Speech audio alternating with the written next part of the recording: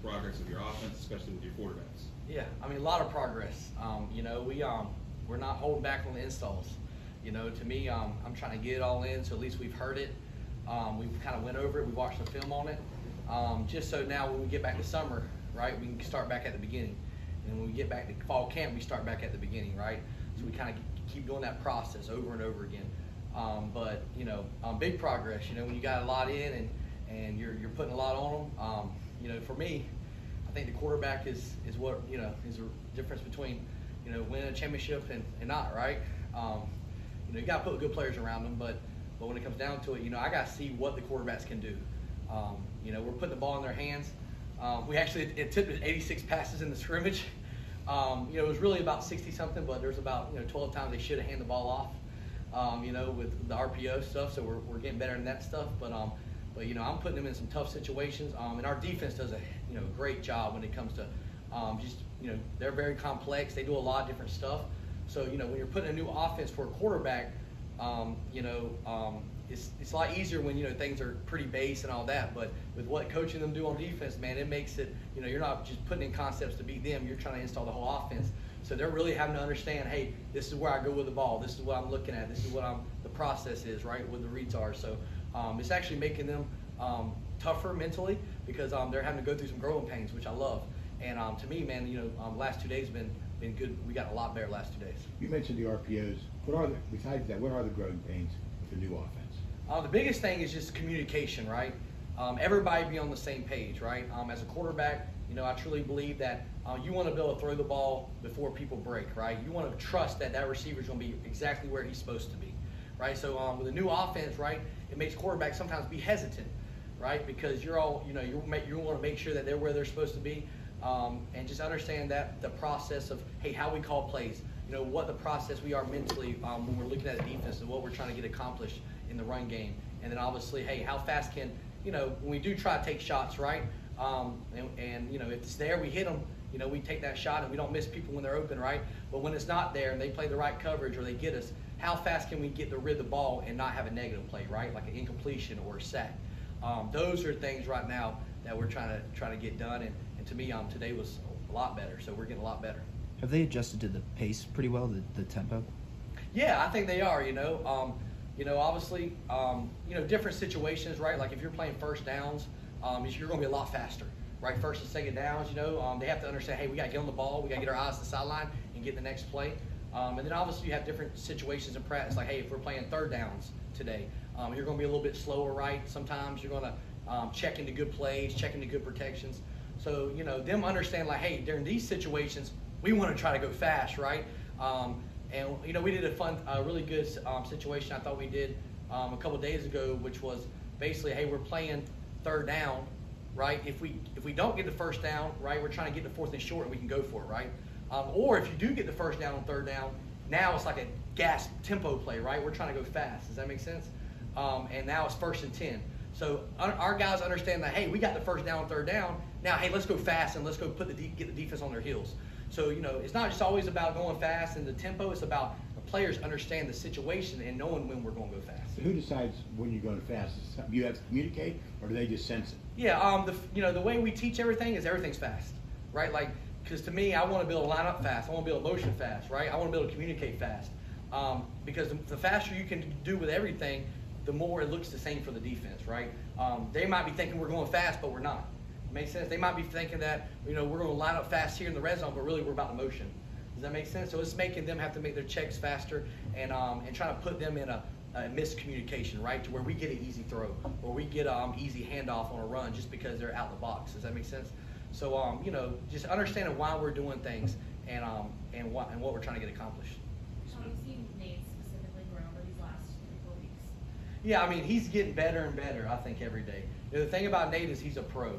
You know, he's in here, man. You know, I go home to my wife and to my daughter, you know, pretty late, and he's walking in the building to watch film. You know, up here 2 or 3 hours a night till about 9 o'clock. You know, he's just one of those guys that is a true leader at quarterback. He loves football. He wants to be great. He doesn't want to just be average. You know, he doesn't just want to win, you know, 6 or 7 games, right? He wants to go to the ACC championship. That's his goals, you know. And so he has that mentality. And, you know, he has that type of – the one thing I love about Nate at practice is that it's never no one else's fault. Right? I think that's what great quarterbacks are, is they take responsibility. Hey, it's on me. I got to get it fixed, right?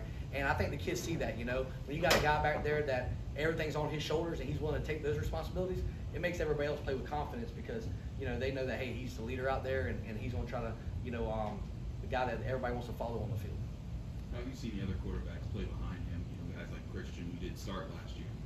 Yeah, Christian, still developing when it comes to just understanding, what I want, for him, he has a lot of talent. That's what sometimes frustrating with Christian because y'all watch that pro day. I mean, he can absolutely spin it, right?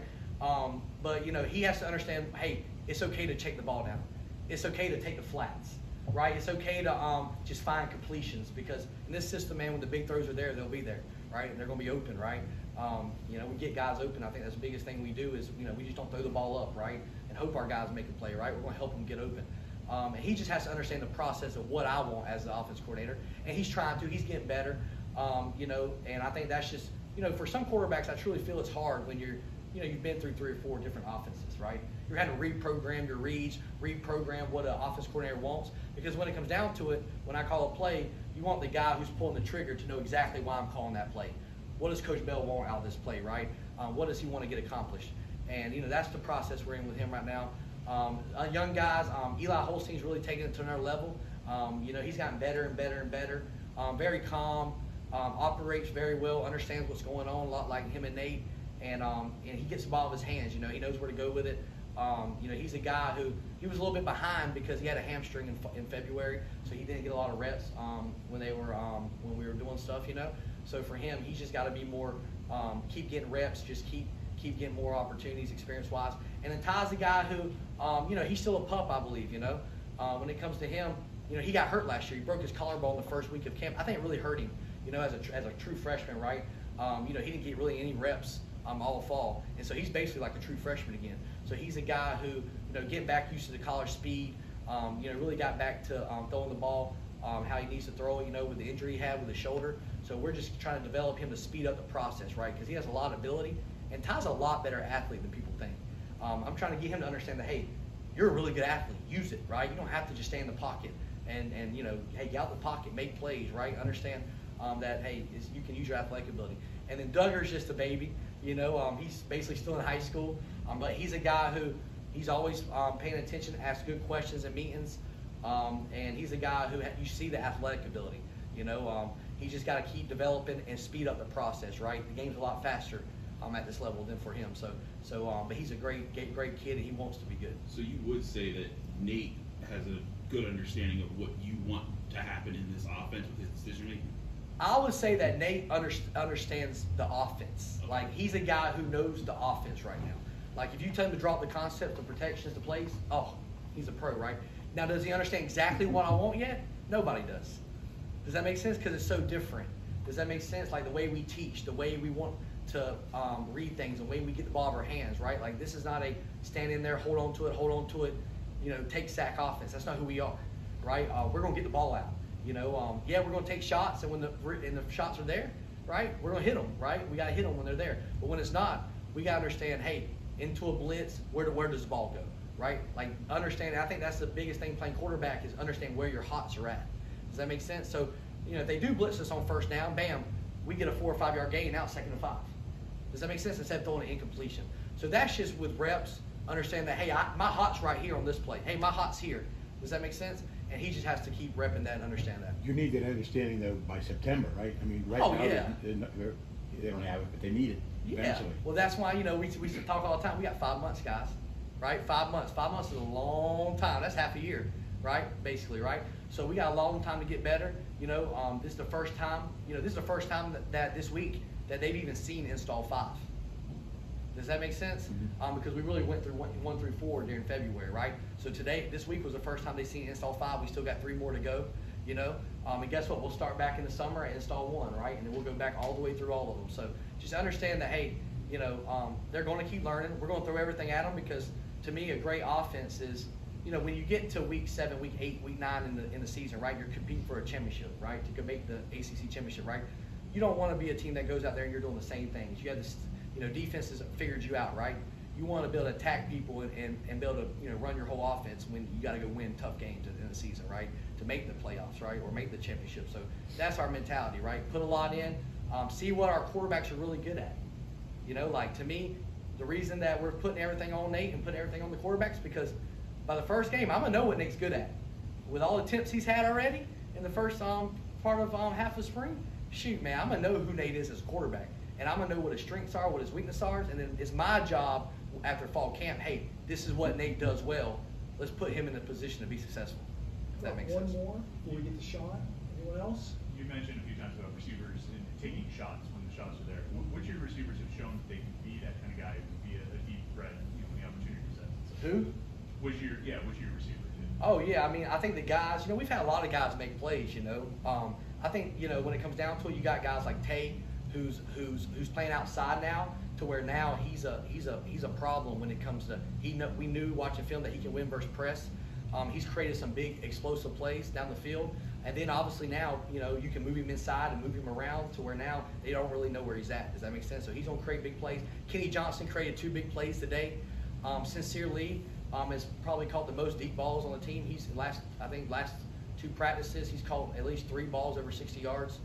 Raphael Williams, who's been out this week, caught 3 touchdowns in the scrimmage, you know, and creates explosive plays. And then the young guys, you know, you got Zion, who's created some big plays. Lamar caught a deep post, which was a great catch over his shoulder yesterday. So to me, getting those young guys a lot of confidence, right? Put them in position to go have success and to make them feel like, hey, I got a lot of room to get better, right? I have talent. Now, how do we get that talent out of them? Does that make sense? And we got to push them. We got to hold them to a high standard. You know, we're going to hold everybody accountable to the same way. I don't care if you're the number 1 receiver or the number 12 receiver, right? We're going to hold every time to, hey, you got to go win. You know, and when your ball's to make the play, understand that the quarterback's going to take that shot. And you got to go make a play. And so, you know, we created some big plays, and but we just got to keep doing the little things, right? A lot of times the big plays are there because everybody's doing their job, and the receivers are understanding the depth and the timing and understanding where the ball is going to be thrown. Does that make sense? And now the quarterback don't have to wait for the receiver to break. He can just throw it to a spot and know, hey, Tay's going to be right there. I don't have to wait to see him open. Does that make sense? And so, you know, I think we are doing that stuff. Coach, thank you very much for your time.